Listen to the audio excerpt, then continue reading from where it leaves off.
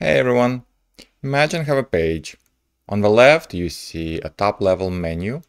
You can pick an item, let's say A shows sub-menu on the second page. We can pick another item and we get to the end. And so each top level menu has a couple of items at least, so 2 levels. So how do we test this? Well, at first I would concentrate on writing a deterministic test that visits the same top level menu and checks it out. So what I would do here is to first confirm that I'm on the main and it shows index page. Let's move this to the side. Okay, so we are on the main page. Now all these navigation links are anchor links. So let's see this. Right, so it's navigation element and anchor links. So let's get the navigation anchor link with text A and click on it. And so we're going to the page A, which we can confirm by inspecting the main contents. So we can say the main should show A. Now we can go maybe to the very first link again. So A1, and it should show, I believe, /A/A1. Okay. And once we know that we're on this page, menu A1 index.html, we can say, okay, you can go back. And let's say in this case, we can check the path name and confirm we are, let's say, include menu A index.html. Okay. And if we go once more, then it should be just menu index.html. Perfect. So this is deterministic test. It goes to the same top level A page and then A1. So it picks the first item in both menus and then it goes back.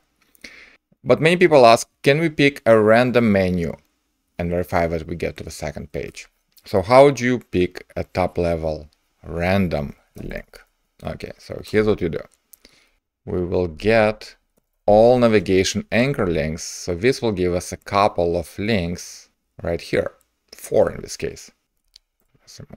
And now from this list, we need to take one element. So we can pass this jQuery object of all links and use cypress-sample method. And it needs an array. So we'll convert the jQuery object to array because it has a method array. And we'll click on it. Oh, I forgot to call this as a method.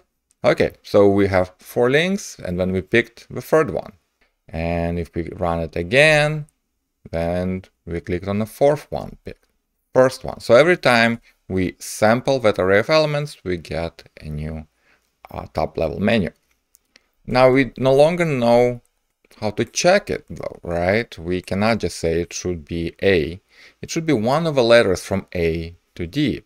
So here we can use match assertion and pass a regular expression where we can say, well, we don't know exactly what the letter is, but it should be one of from A to D, and then index HTML.